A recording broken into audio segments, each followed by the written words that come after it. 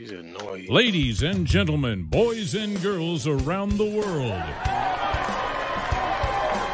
it's time to experience the O's on the Original Sports Podcast.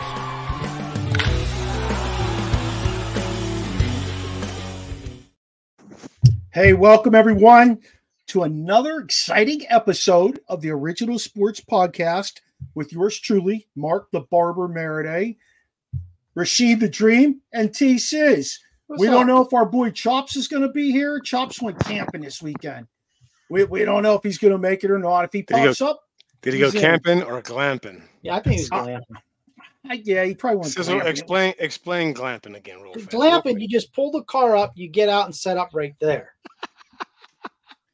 Camping, you put that shit on your back and you go in the woods somewhere and take your life in your own hands. You think you might see Bigfoot if you roll up in the woods, though? Seriously. Bigfoot day. It don't matter. You know about Bigfoot. Yeah. Bigfoot saw Chuck Norris. He ran away. Oh, yeah. Hell yeah. Hell yeah. Hell Sizz yeah. told me this morning, I was telling Sizz this weekend, I think I put on like 15 pounds between having some beverages and eating. Sizz said, I got on the scale this morning and it started laughing at me. Yeah. So I'm the only one exercising? Yeah. No, I exercise. Okay. I think it's the alcohol, though. I think it's the alcohol playing a toll. I told my wife, got to cut back for a few weeks. Can't be having anything. Weeks. Just have one beer. You don't got to drink 6. Oh, I don't drink beers. Okay. It's those shots by my buddy Joe the Elf. He makes moonshine. He mixes up all these crazy drinks. It's nuts. Okay. I told him, Joe, I can't do this anymore. I can't. I got on the scale this morning. It said, you might want to take your clothes off for more accurate reading.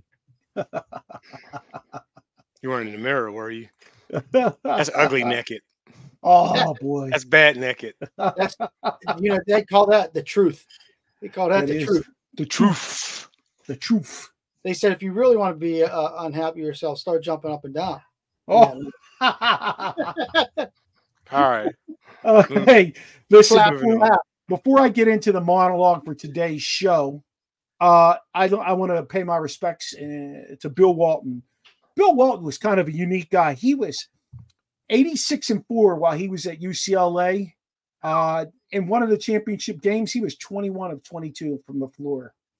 That's pretty freaking amazingly, to me at least. Most notably, he was one of the most passionate Grateful Dead people you'd ever meet. I did not realize that he was only 71 years old. I didn't either. Yes. He never averaged over 20 points. In the NBA. I'm looking at these stats and I'm like, interesting. I would like to know where they put him in the scheme of big men. What number? Yeah, that would be interesting. Although he also averaged, like 15 rebounds with those 18 points. So he was doing his job. Would he win 2 championships with the Celtics? I think one with Portland. He beat the Lakers, I believe, with Portland. This must have been a year. This must have been 77, 78. He averaged 19 and 13 and 5 assists. Jeez, Portland's in the that's West. pretty good back then. Portland. I'm sorry. Well, yeah. Well, okay. Relatively speaking. Championship. Okay, gotcha. Relatively speaking, that's pretty good from back then. But no, you just need to tip your hat to the guy. They said nobody even really knew he had cancer. Like he didn't really put it out there. And I kept wondering, why isn't he on any of these basketball games? Yeah. But he's probably going to be glad he's gone now. God rest his soul, because, the Pac-12 is it's about done, the Pac-12. Is he one of those guys where you think, yeah, he was a contributor. He played some big time games in college and in the pros. He got his rings. He's got recognition, notoriety, stand-up guy, never did, in the media and all that. It's just like you didn't really know, like you say, how passionate he was about the dead, how passionate he was about sports, but you didn't really know until he's gone. You know what I mean? Yep. Yeah. He got a law degree from Stanford, by the way. Oh, really? Hey, what's going on, our guy Daniel? Hey, look at it, man. Daniel Barry's here again. Got to appreciate Daniel being every Tuesday, man. We love you for it. Thanks for joining us. Hope you like today's show. Hey, all great baseball teams have amazing minor league systems where development and preparation for the show are the focus, guys. The OSP is really thrilled to have Indianapolis Indians broadcaster Jack McMullen joining us on this episode today. The Indians, the Indians are the AAA affiliate of the Pittsburgh Pirates. We're going to talk with Jack about, who's the next big thing maybe coming up from the Indians. We're going to talk about, who could be the next guy to join the varsity roster and make an impact. Is Jack Sawinski and Henry Davis ever going to make it back up and be productive? Is there a legit first baseman in Indianapolis? And, what can we look forward to as time goes on if you're a Pittsburgh Pirate fan? So, hey, if you're listening, crack open a cold one. Start shelling some peanuts. It's time to play ball. Play ball. Don't forget your nachos. Yeah.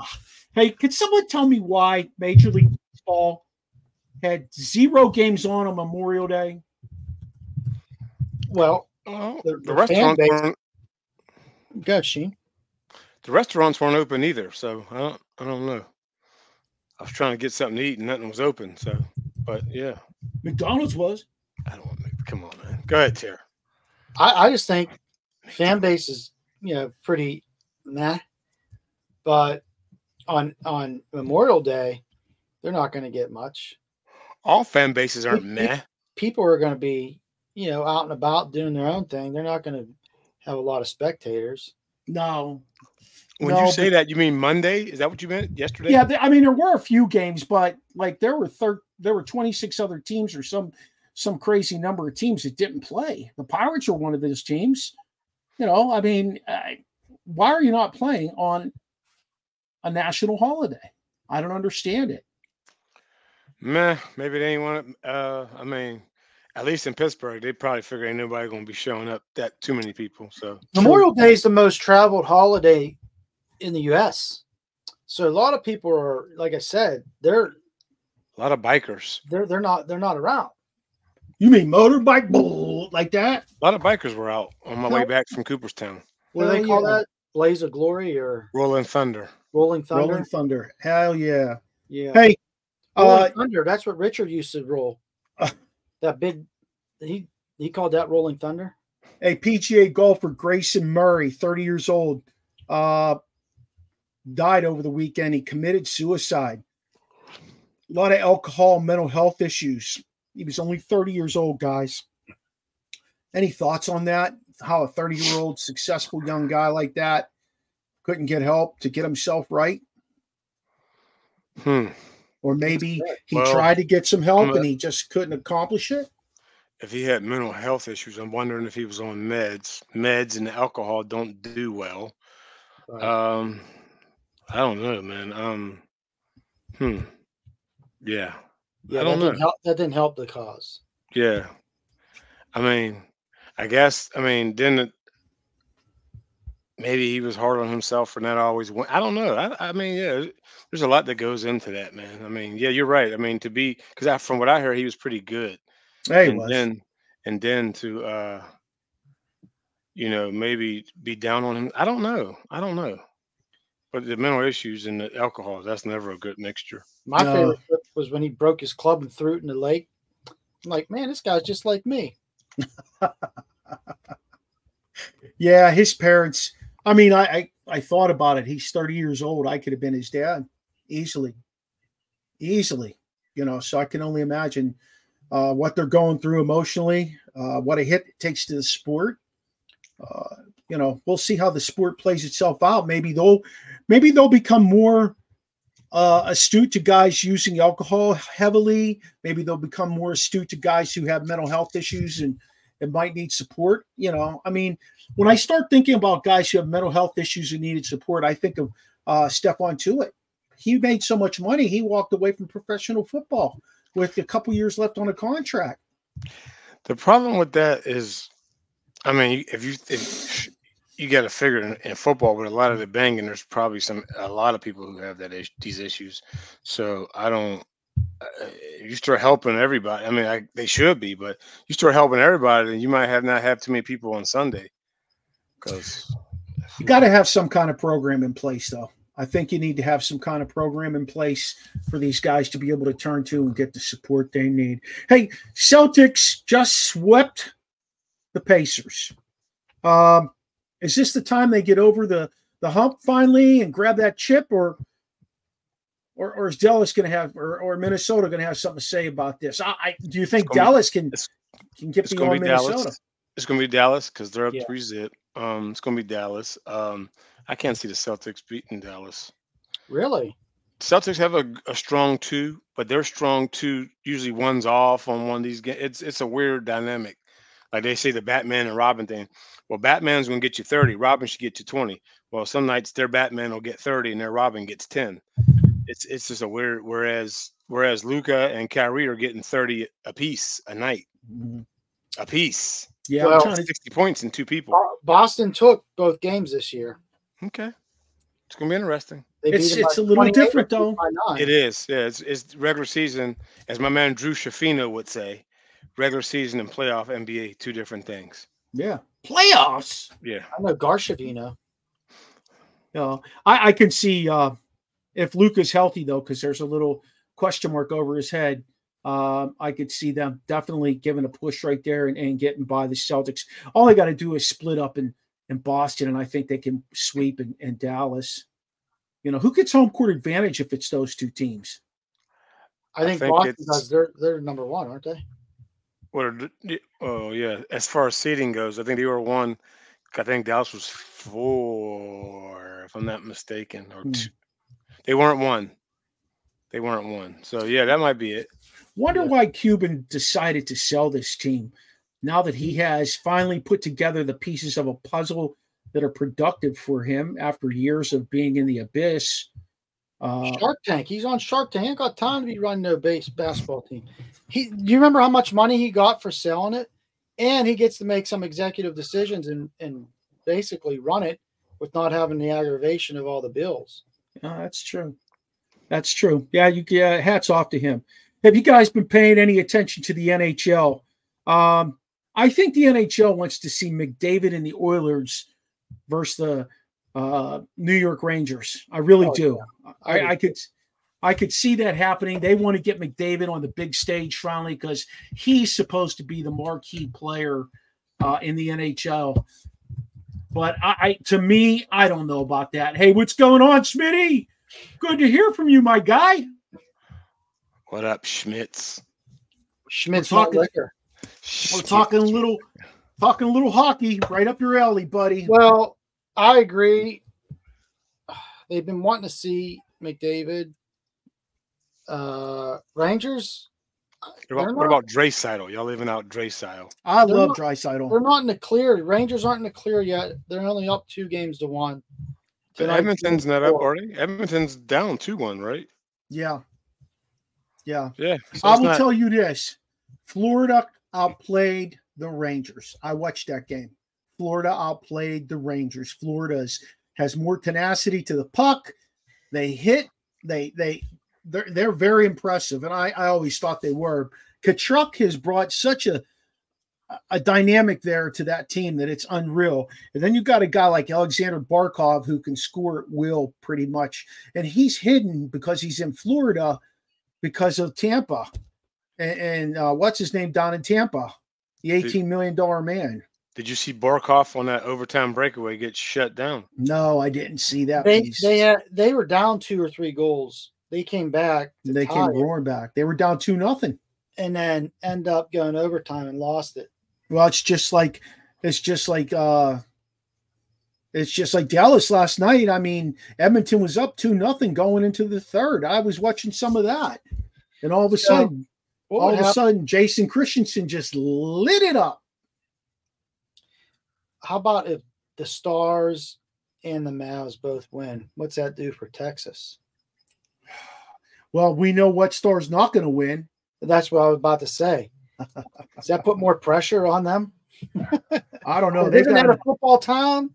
Hey, listen, they've got enough issues as it is. They've got to figure out how to sign Prescott. They're going to have to sign CeeDee Lamb. They're going to have to sign Parsons. I mean, they're yeah. What's his name's coming back, so they'll be all right. Just keep feeding him the ball. Who? Freaky Running back. Zeke. Oh, Emmett Smith or Freaky Ezekiel Zeke. Elliott. Yeah. You might as well have Emmett Smith back. Yeah, Yeah. he ran. Yeah, pretty good, Smitty. I agree with you. Dallas is going to win that series.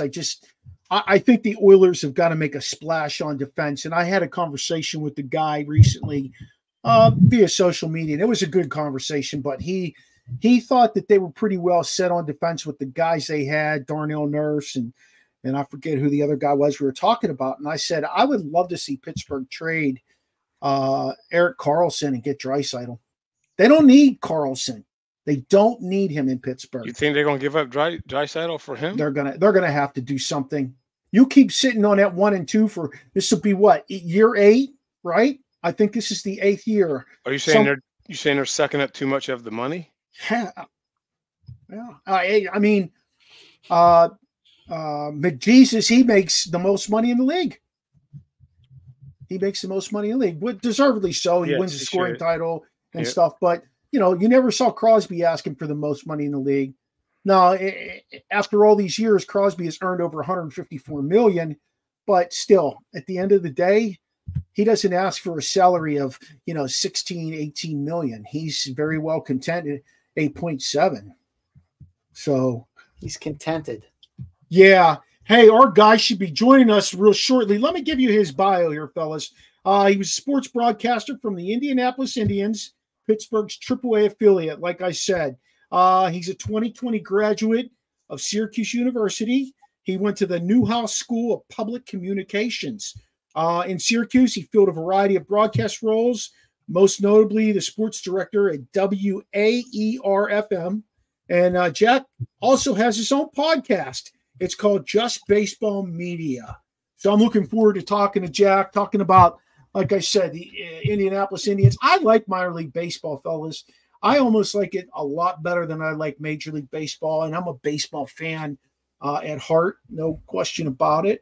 But I just think those guys play a different way when they play in the minors. They're playing to get to the show, so they're willing to do things a lot of guys who get paid and go to the show don't do anymore. A lot of those, in my opinion, a lot of those guys just don't care. Now I'm getting paid. I don't care. I.e. Rendon. But not only that, from a fan's perspective, the venue is amazing. You have to pay attention. You're going to get a square one right in the eye, Not anymore. They got big nets up. Here's Big Jack. Let's talk to Jack Mack. All right, Jack. What's up, fellas? Jack Mack, what's going on? How are you? How we doing, guys? Good, good. Right. We were just talking about your success up there at Syracuse. Was it too cold for baseball, my friend? Too cold for baseball. It was a lacrosse school, no Division I baseball at Syracuse. So I had to learn how to call lacrosse. And I was like, what am I doing here? I played club baseball at Syracuse, which was like fun. It was, relaxed environment, but yeah, man, like I had to get away from campus to call baseball. So it was a lax school, fell a little bit short in the NCAA tournament. I never once thought I would get into lacrosse, but here we are. Was Jim Brown's stick still hanging up there in his Hall of Fame? I know, right? Jim Brown, Gary Gate, a big name in the lax world. How about the Powells? You know any of those? I didn't know him until I got to campus, but Jim Brown was the guy that I knew, and his lacrosse stick and his football helmet are still there on campus. Nice. Well, Jack, here's a little piece of knowledge for you. On Friday, we did a podcast with Michael Rabel, the CEO of the PLL. Yep. Yeah, I actually coached Michael and his brother Paul. I didn't know a damn thing about lacrosse. I moved here from Western Pennsylvania. I coached football at the high school, and they said, "Hey, we need somebody to come in here and just help out with lacrosse." And I was like, I don't know much about it. And they're like, "They'll teach you." That was it. They wanted me to come in and be the guy who just showed some emotion. Just hit somebody and sling it as hard as you can. I think that's all it was. That's all it was. Easy. Yeah. Hey, let's get into this, Jack. If you don't mind, give us a little background about your broadcasting and how you've been, how you got into it with the Indians. Yeah, so I've done a little bit of everything. So I went to Syracuse and I was like, I want to do talk radio because my uncle does afternoon drive in Chicago. And I was like, okay, I'm not even a hockey guy, but I saw him on the ice after the Blackhawks kept winning all those Stanley Cups. And I was like, this seems like the best job in the world. And then I go to Syracuse, I'm doing the talk thing. And then going into my sophomore year at Syracuse, I interned with WGN, which obviously nationally distributed Harry Carey and all that stuff. And it was one of the last years that WGN had the rights to the Cubs and White Sox. And I was a production intern. So like 4 or 5 days a week, I was sitting in the back of the TV booth watching Len Casper call games for the Cubs and watching Jason Benetti call games for the White Sox. I was like, I'd be so silly to not try and make a TV booth at a ballpark my office. Yeah. So I got into that. And I was out on Cape Cod doing that college summer league in 2018.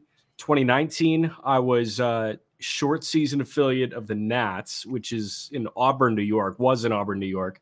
I think they're a college summer league team now. And then 2020, I was supposed to go to Fort Wayne, Indiana to be with the Padres High A, but 2020 wiped out all minor league baseball. So I was just kind of hanging out. I was driving for DoorDash for a minute, and then 21 went back to Fort Wayne, and 22 the Indy opportunity came about. So I've been there since 22. But dude, I've done gymnastics, softball, tennis. I did arena soccer in Utica, New York for a year.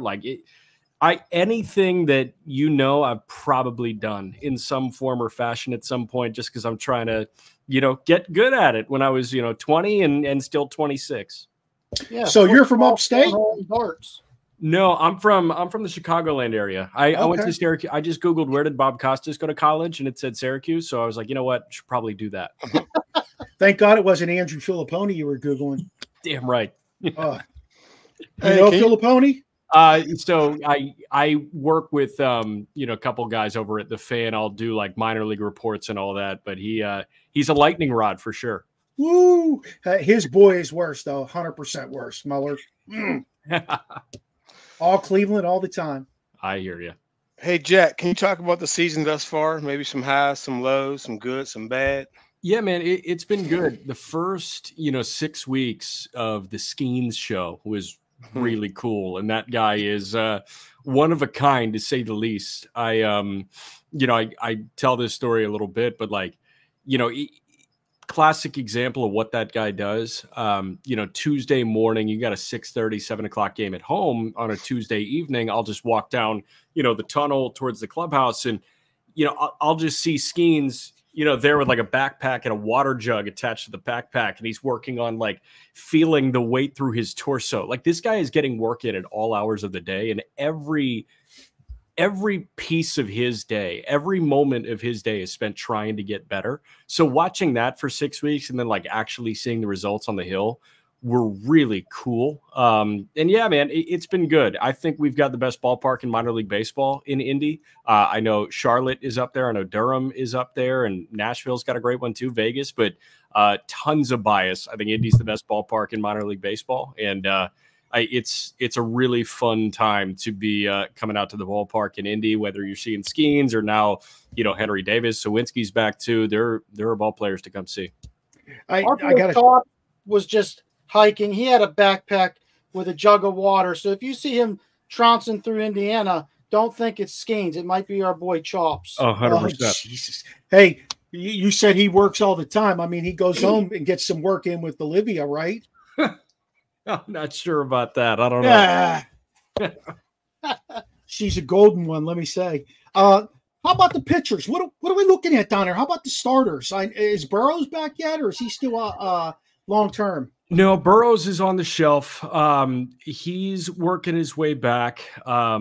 Last check, I saw he was throwing some live batting practice down at the complex. So it should just be a matter of time for him, but I'm really excited to see him again. That changeup was really far along, and he felt close when unfortunately he went down at the beginning of last year. But I think that guy is the forgotten man in the stable of pitching prospects for them right now. You think about Jones and Skeens, and obviously you think about Quinn, who's kind of bouncing up and down right now. But in Double-A, you've got Solomito, Bubba Chandler, Ashcraft, all the Harrington, all these guys. You forget about Burrows because we're about a year and a half removed from that, but I think Burrows is a great one. So no Burrows yet, but we've seen Quinn. Quinn just went 7 innings of 1-hit ball on Sunday.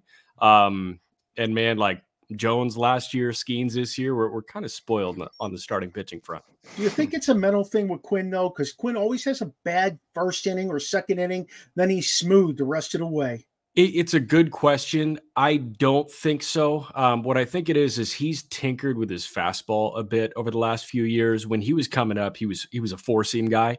And, like that's tough in Greensboro. Greensboro is one of the more hitter-friendly ballparks we've got in minor league baseball that isn't, like playing in zero gravity in North Texas or Nevada or anywhere like that. But I do think that he's just kind of, finishing the process of going from that 4-seam guy to that sinker guy. And, there are points like, hey, if you were a 4-seamer guy until you were 21, 22 years old, and now you're trying to find that sinker because you feel like it plays better, like sinkers flatten out at points and, it catches too much of the zone. It can be hit hard. And I think that was what he was running into at the big league level. But if he's on with that sinker, I think that guy can put it in cruise control in the first inning and keep moving. I'd like to see him come up and be the number 4. And then get Burrows back and be your number 5. I mean, sure. However you want to juggle those last 2, but I mean, the top of the Pirates rotation is just phenomenal. For sure. Yeah. I mean, it's set for quite a while here. I mean, you got Keller on that team friendly deal. I know it's a lot of money, but like, dude, this era of baseball, that's a very team friendly contract for a guy 100%. That can give you 200 innings. And Skeens and Jones are looking like 9-figure pitchers at some point down the line. Oh, gosh, they won't be in Pittsburgh then. You don't say that. Yeah, they're gone. I'm not getting a jersey. That's it. Get me a Clemente. You never go wrong with a Clemente jersey. Any relief pitching we could see coming up to the bigs, because I'll tell you what, they need relief pitching.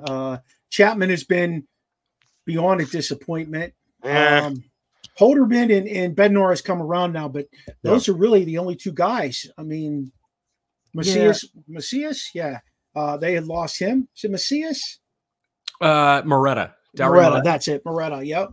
Yeah. It's unique because like I always kind of view bullpens as a turnstile a bit. Like you can be really good for a year, and then you have 5 bad outings the following year and your value is zapped entirely. So I feel like that is kind of the easiest one to plug and play guys in. And, I think we're kind of experiencing the turnstile. Like we had Carmen Majinski for, about a month or so to open the year. We had Kyle Nicholas for a month or so to open the year. And, we've got a guy like Ryder Ryan now who, keeps on shuttling back and forth. I think he's already been optioned 3 times, and Jose Hernandez is getting close to that too. So I really do think that Indy is just kind of functioning as bullpen depth for them right now. And, like we've got Ryan on the roster right now and some other guys like that. So I really do think it's a matter of, like who are the 7 guys in that pen that we're going to roll with right now. And then you've got 3 more, almost excess in Indy and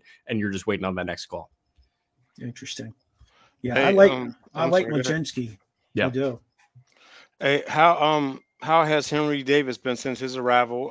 I know defense isn't his issue, more of his bat. And is he getting any time at first base? So no time at first. Good question. I know first is kind of the hot button topic in Pittsburgh right now, but no time. Rowdy. I know that no time at first base. He was playing a lot of right last year, but now Henry is really just catching and DHing. I haven't seen him take any reps at first base.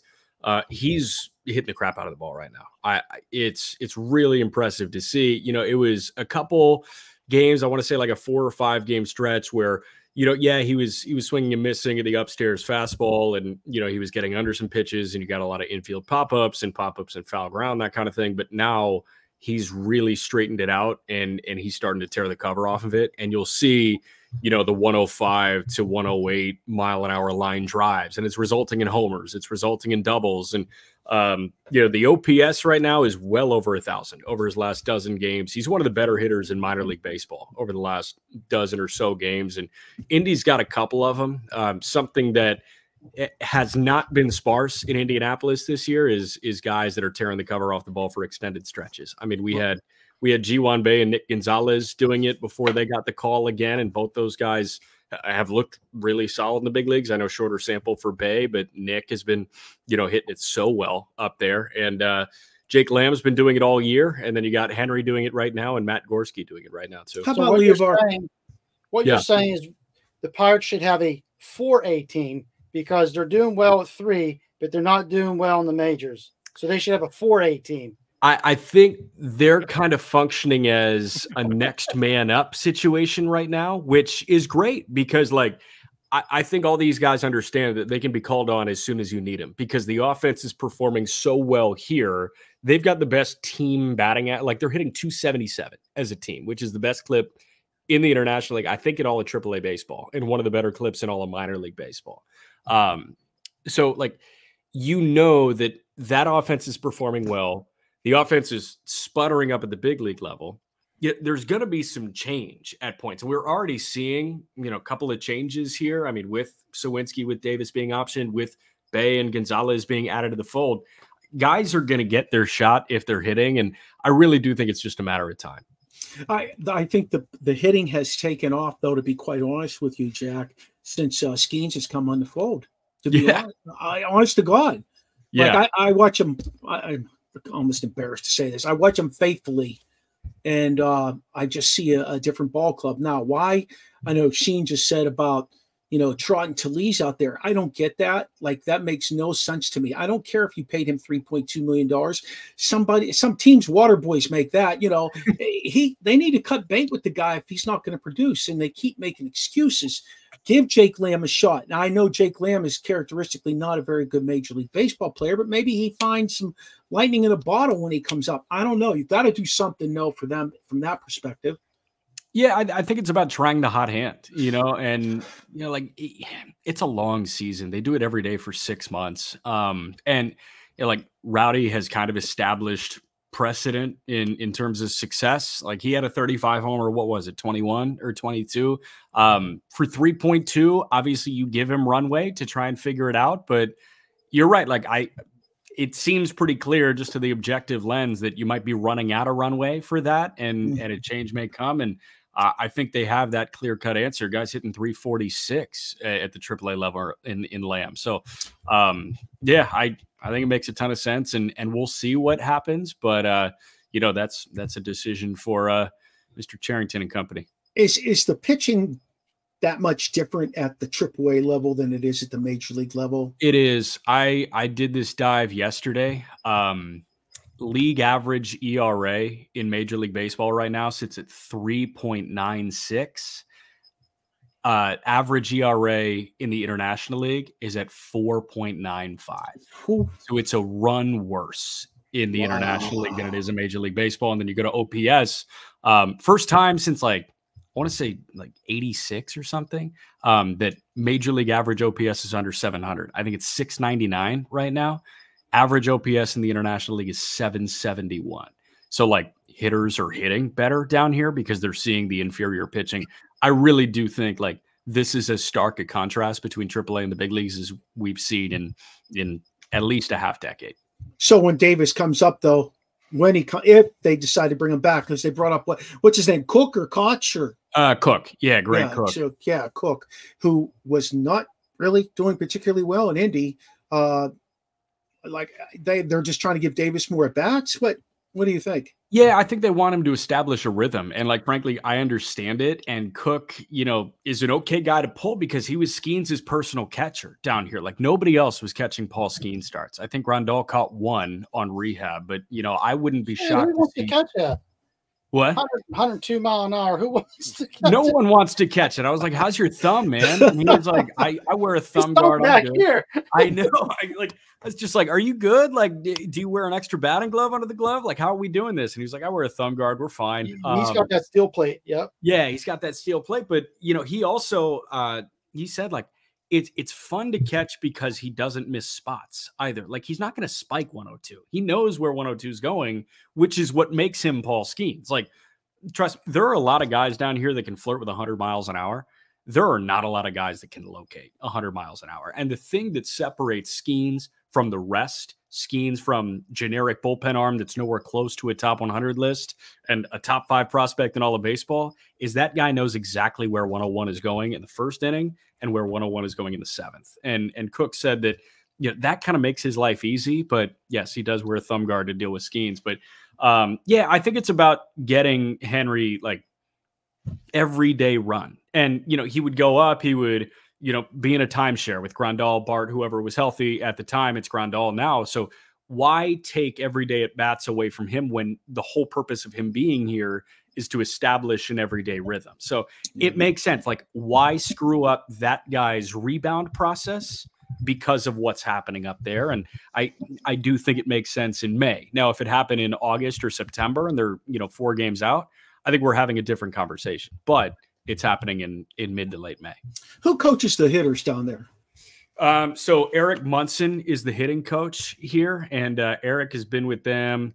I've been here 3 years. I think 22 is his first year, so he's been here same time as me. This is year 3 for him. What's his level of success? Like, what's his, in terms of batting average as a team, in terms of OPS? Yeah, I mean, they do really good stuff. What were you saying? Is he related to Thurman?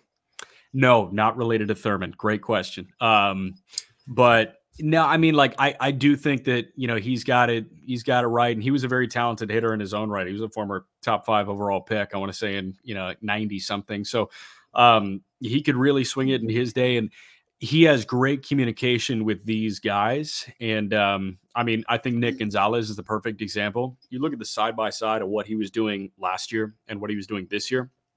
He's way more upright. He's way more athletic. It's a total feel thing. And it feels like, he's really helping these guys get right. Would he serve the Pirates well?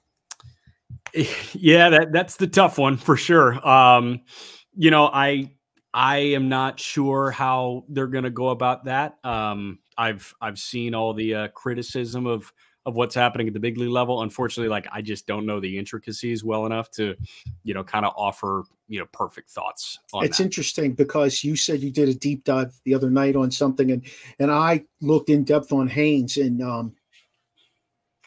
we'll just leave it at that because he had a team hitting 270 or something like that, Milwaukee, and they dismissed him because they had hitters and they were only hitting 270.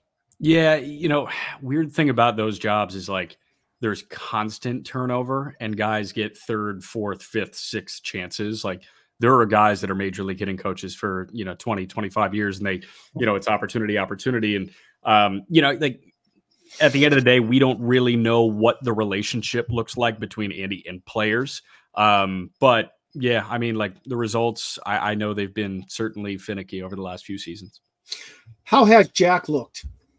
Only 1 game. It was good. Triple at 108 to right center in his first AB. So it was really solid. I saw on Twitter a couple of people were talking about, the changes he's already made.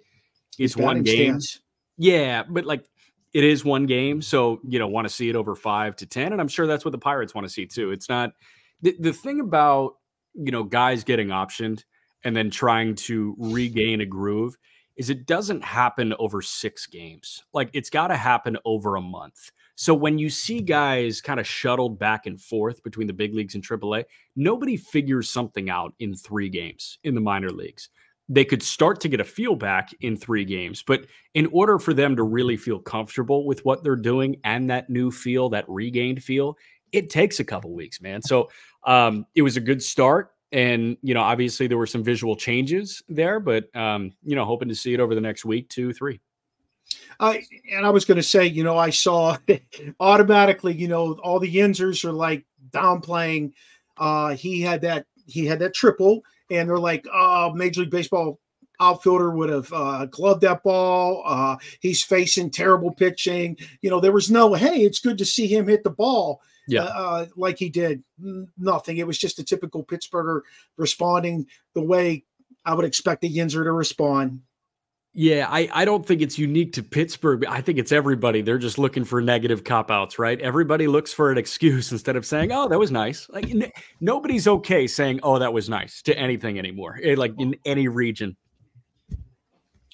Well, we'll just wait and see on him. And we'll wait and see we'll wait and see on Henry. I'm pulling for both those guys. I like Jack Sawinski. He seems just like the nicest guy in the world. Yeah, he strikes out and strikes out and strikes out. He never shows emotion because he's probably not supposed to, and he just goes back and he keeps on working. Yeah, man. Those guys are really impressive, and the idea of professional baseball, I've had some really interesting conversations with players about it. And, I go back to a conversation with Mike Massey, who is second baseman for the Royals. And, I was talking to him when he was in college, and he was like, the thing that unlocked a new level for me was I know that I got to feel the same and have the same conversations with my girlfriend, with my family, with my friends, if I go 0 for 4 with 3 Ks or 4 for 4 with 2 homers. Like, that's what baseball is. And you do it every day for 6 months. You got to feel the same thing. And if you feel the same thing, if you develop those patterns, you're going to be successful more times than not. Yep, I agree. So you talked about good. I was just asking real quick. We talked pitching. We talked about the players been up and down, Davis, Bay, Swinsky, Gonzalez, all those guys. Are there any guys that we should keep our eye on, ear out for, position-wise? We're not aware of who we should maybe see in the near future. Matt Gorski, if you don't know about him, second-round pick, I want to say 19 out of Indiana. He is power and speed. There's some whiff there, but he's on a heater of all heaters right now. I was looking at the best performers in minor league baseball over the last 2 weeks. And, by pretty much anything you look at, he's top 10 in minor league baseball across any level. And this guy, I think it's 7 homers in his last 9. He's got 8 in his last 12. It's ridiculous. Like something that he did that, like, it was very hard for me to wrap my brain around.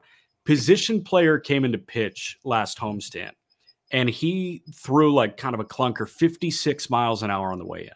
Like, it's really hard to hit a ball hard when it comes in at 56. Came in at 56, came out at 113, went 478 feet. There are very few people on the planet that can do that to a baseball when it comes in that slowly. And he has a longer swing, which again results in that whiff, but also results in those mammoth numbers. He can play a very good center field. He can play a very good corner outfield. And he's been playing a decent bit of first base too. I think he's got 10 starts at first so far this year. So it's something to watch. Okay. So I don't know if you have the answer to this, but humor us. Why the hell won't the Pirates pull someone up like that? Just give him a month. He's hitting 7 homers in 9 games. Yeah. Let him finish out the month and then bring him up. Just see what he can do. Why don't they do that?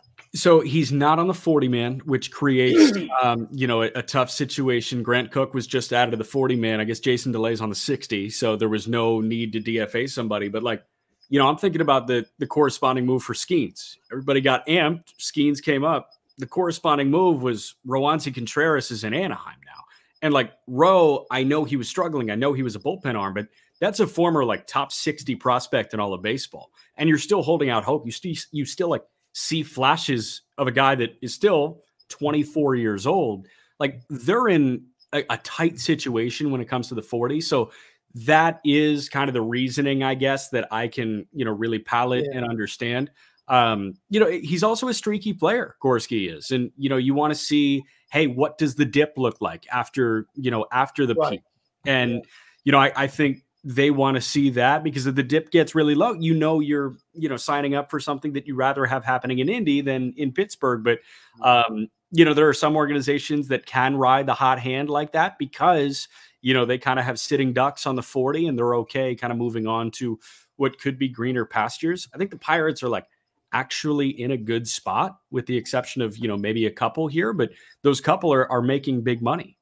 Yeah, I can make the 40-man roster move for you if you really want me to, Jack. I think it's a pretty easy one, especially when you told me he's played 10 games at first base. Yeah, and that's the thing. We're seeing the dips, but we don't see the do's, and it's okay, just experiment here, try someone. Yeah. So, how's Leover doing? Yeah, Peggy's been all right. He started really hot. He was hitting about 330. Then he dipped a bit. He was striking out a bit more than really he ever did in the lower levels, which was interesting. But he's been a run producer, and he's been playing a pretty solid shortstop too. I think he was thrusted into a situation like, you got to remember, Peguero's really young still. I think he's 23, 24 years old. Like when Cruz was out for the year, it made a ton of sense to get him ample run at short because he was the best option internally. Now that Cruz is healthy and you don't have everyday reps for him up there, it's really important, for him to get everyday reps at the AAA level. And I think he's making the most of it. And at the end of the day, like hot and cold always normalizes to who you are over the course of a season. And, he's hitting about 280 right now. And, he's got a couple of homers, handful of doubles, and he's driving in runs. I think that's who he is. And, high efficiency base stealer, not going to be like high volume, but I bet he finishes with 15 or so bags, and he's only caught 2 or 3 times. He'll catch on because I saw him play in Altoona, and I saw him play for Altoona in Harrisburg, and he knocked three that night. I think he hit 3 out of the park that night. Wow. They couldn't contain him. Wow. Shane, you were going to say something? Yeah, I was wondering what's the latest on my man Domingo, and can he recapture that magic he had in the Bronx? Yeah, so Domingo has made 2 starts. He was building up. It was a visa issue. It was a work visa issue because he signed in mid-March. And, that's something that you really don't think about for the most part because signings of, Dominican guys will happen in January or December, and they've got time to get all the work visa stuff taken care of. But he was just delayed. He pretty much didn't get to Bradenton until, the tail end to spring training, like the back third of spring training. So he was building up in Bradenton. He made a start in Bradenton, and he's made 2 starts here at this point. He's still spinning the bender. He's, like 82, 83 with the curveball, which is where it was when he was perfect last year in Oakland. And, he's been about 92, 93 with that fastball. I think it's a matter of him getting, back acclimated to major league caliber or under major league caliber hitting and, go from there. But I do think he's still kind of in the later stages of his build-up process. Do you think, if he gets himself to where he needs to be, let's say July, let's say mid-July. Yeah. Do you think we could see him in the majors, either at a middle relief role or like a setup guy, or do you think they thrust him into a starting? I mean, are they stretching? Let me ask you this: are they stretching him out in Indy? Yeah, he's throwing like 80 pitches, okay. So he's being stretched out as a starting pitcher. The question then becomes big league need, because if you've got your 4 guys up there, like, hey, say Priester's really humming and Martin Perez is only on the shelf for a little bit and Falter's throwing the way he is, that's 6. So like you're already out of space. Now the bullpen I know has been finicky over the last few weeks. And, if you're looking for a multiple inning guy to, throw in a tight deficit, starter only goes 4. You need somebody to bridge you 2 or 3.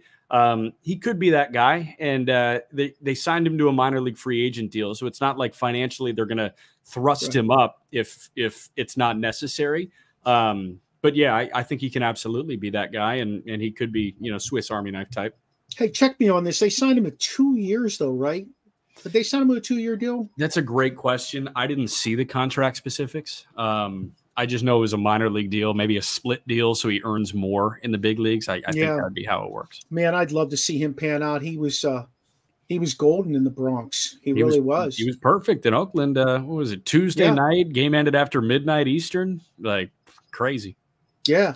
Hey, Jared Troilo's up with the Pirates. He's another guy that I think could use some swings down in Indy. He's struggling at the plate. Maybe that's a flop with Peguero. Peguero can maintain some kind of consistency.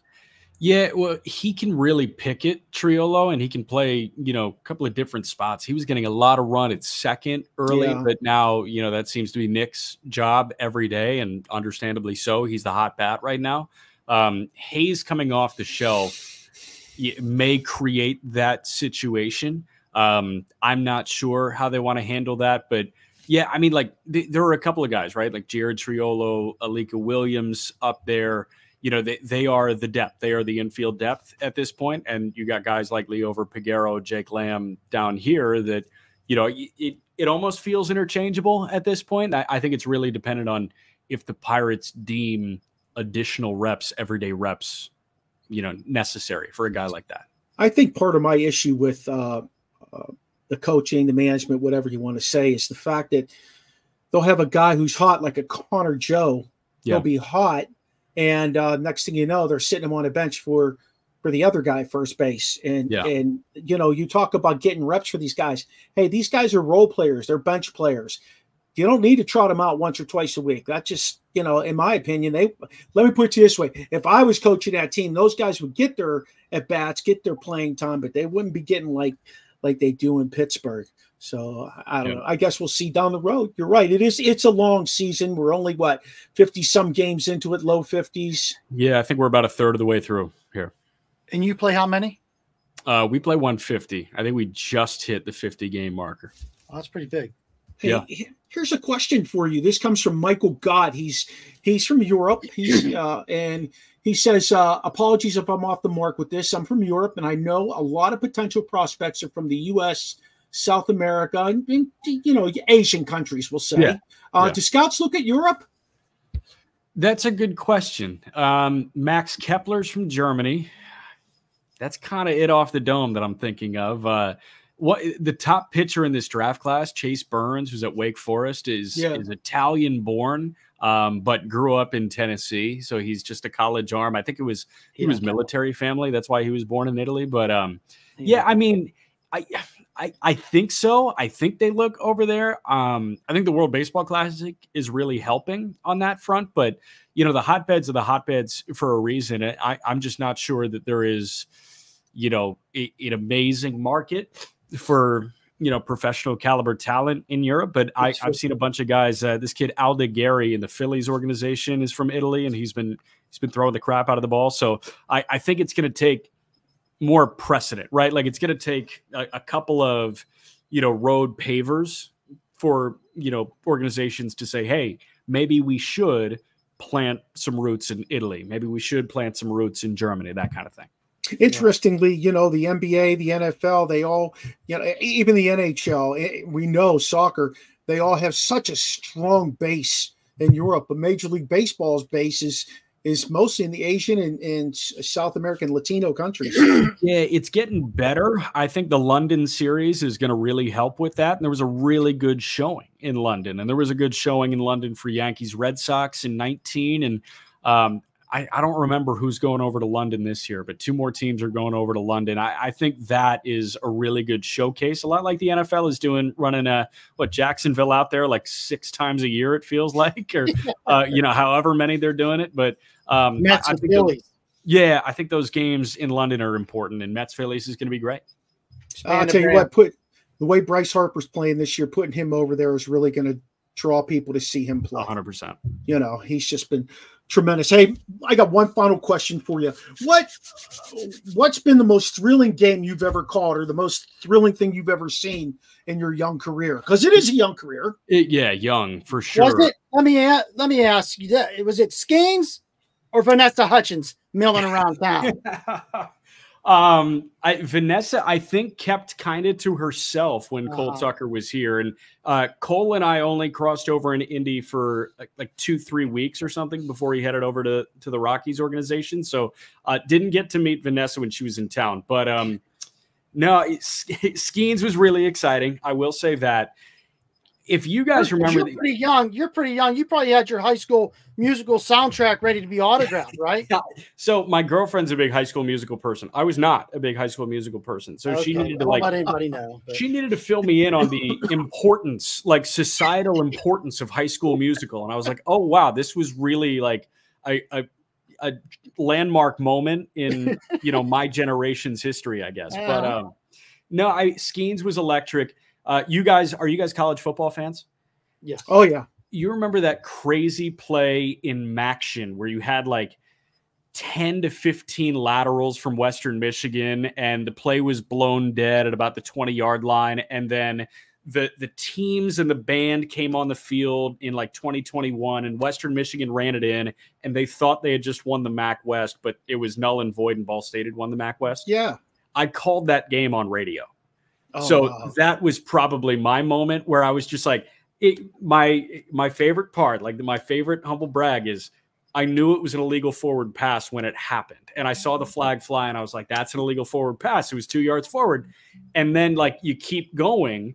And, you know, I didn't sell it as well as my boss who was doing it on the TV side did. You know, he totally sold it. And he was like, this is like the annexation of Puerto Rico, that, you know, trick play. But I just kind of like, I knew it was happening. I was very happy that I knew it was happening, but that was probably the highlight of my broadcast career to this point. That's a pretty neat highlight. Yeah. Right. Hey, I want to thank you so much for making that connection with us, giving us the lowdown on what's going on in Indy. Best of luck on your young career. I know I keep saying that, but man, you've got a bright future ahead of you. And you know, please don't hesitate to email me when things are happening down there so I can kind of slide them out. Give me a nugget or two. Get our boy Henry Davis right. Get our boy Sawinski right. Let's get him back. And maybe we get the Gorski kid up there to hit a little bit. You know, Gorski. Maybe we can send Roddy down there and get fixed. I don't know. Why not, man? Appreciate you guys. If anyone needs to do a little soft toss, I used to, you know, do soft toss for the kids. Gotcha. Understood. Thanks, Jack. Great having you on the show. Thanks, guys. Thanks, Jack. Peace out. Good stuff. Yes. Gorski. Really good stuff. He's on the board. Matt, I saw Matt Gorski playing at Altoona last year. 7 homers in 9 games? What the hell? That's a fucking shit ton of home. Well, you know, he told you, though, that the pitching isn't as great down there, which do you really care at this point? Like, I just need somebody to come up and give it a chance. You know, I mean, we're watching Roddy Talese. Exactly. That's what I'm saying. He's batting like 197, 176, something. He's 165. Yes. It's worth rolling someone else out there. Absolutely. At 3.2 million, I'd have no problem cutting. See, they're looking at it as, oh, we're not spending that much money. It's 3.2 million. I'm looking at it as it's only 3.2 million. Get rid of his ass and get someone in here who can play that spot.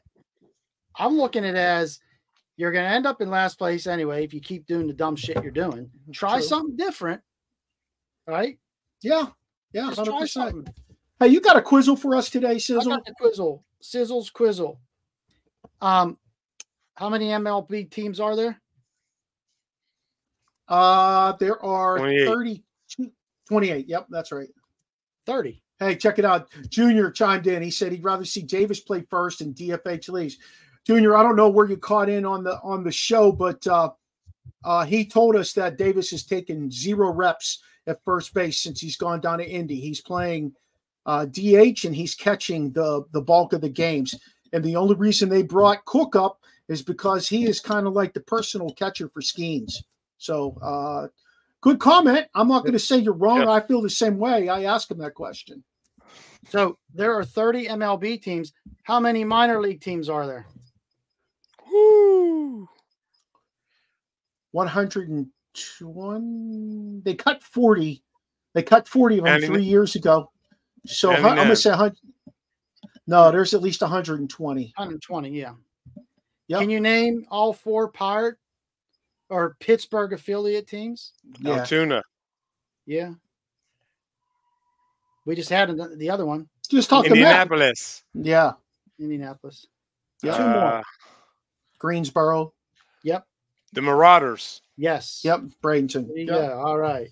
Yep. Good job, Sizzle. That was 3 quizzles. Dream, you have a question for us today? Nope. I only have questions when all 4 are here. 3 don't work. Yeah. kind of missing Big Chops. He's probably still driving home. He's trying to get in before sundown. He's sundown. He's swinging that gallon of water. Hey, he had a big picture up the other day of himself, and he had his beard. He said, "Should I or shouldn't I?" But like 50 people commented whether he should or shouldn't shave his beard. I'm like, come on, Chops. Shave that shit. It's hot out. Hey, tell them where they can find you, Dream. Everywhere. You can find him on Instagram. You can find him on Facebook. What's your Snap? Everywhere. I don't have a Snap. No Snap. I'm everywhere, I guess. How about your TikTok? What's your TikTok? Rashene Hill. Oh, very Easy, nice. baby. I'm my heart. Yeah. Because he's a dream weaver. Hey, Sis, where can we find you? Wherever Sheen ain't. I'm on X. I'm on Instagram. And I think I'm on Facebook now. I don't know how the hell that happened. You are, baby. You're on. 1T Youngie. Nice. Hey, I'm gonna speak up for the Real Big Chops. You can find Michael Chops Mills at the Real Big Chops on the gram, as he says, and what do you say on X? He is goes by his government name, Michael Gregory Chops, I think it is, or Michael Gregory Mills, and he's on Facebook too. Connect with us here on the Original Sports Podcast by checking out our webpage, podpage.com, Original Sports Podcast with Mark Maradei. You can find us on Facebook, Twitter, and Snapchat at OSP with MM. You can find us on TikTok, YouTube, and Instagram at Original Sports Podcast. Shout out to our networks. Let's Talk Sports, Sideline, ESEN, that's Elite Sports and Entertainment Network, as well as Listen Frederick and Manning Media. You can catch our show tonight.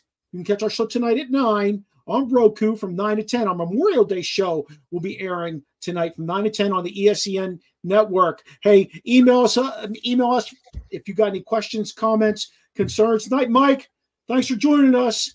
Got any comments, questions, anything you want to shout out at us at Original Sports Podcast? Like, whose baby picture is that in the back, Sheen? That shout out. Give us a shout out.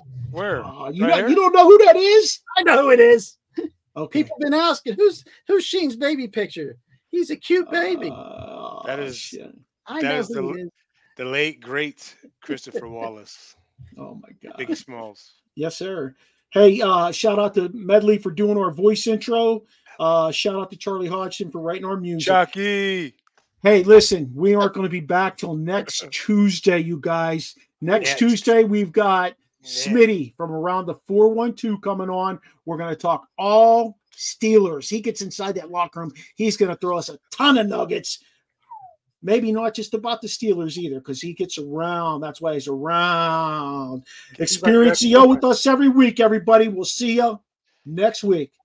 Peace. I say he's like your ex-girlfriends.